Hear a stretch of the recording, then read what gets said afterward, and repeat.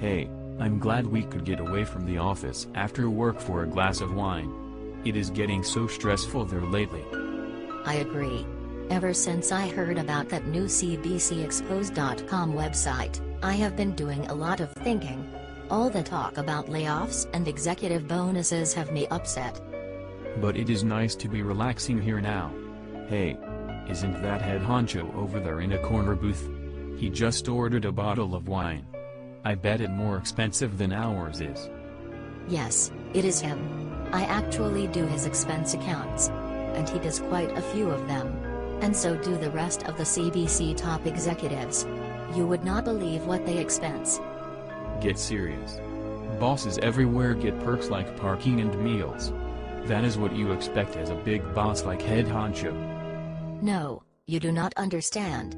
The CBC executives that I do the expense reports for claim other things like clothing allowances and spousal travel benefits. And lots more. Come on, that cannot be true. I know a lot of the income the CBC gets is from Canadian taxpayers and they cannot this money for those kind of things. There must be a mix-up. I am serious.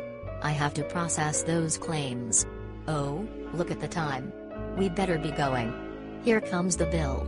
I hope it wasn't too expensive. I had a great time. Let me get the bill. Oh my god. We got the wrong bill. It is for $900. For one bottle of wine. We got head honcho's bill by mistake. That's okay. I'll see it again tomorrow when he claims it as a business expense. I have seen it before and will see it again. I really do not think this is fair. Do you? Not really, but what can we do?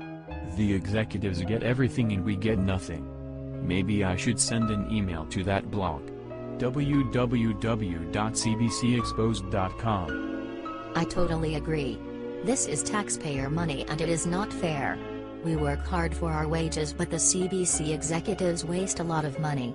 Anyway, we better go before he sees us.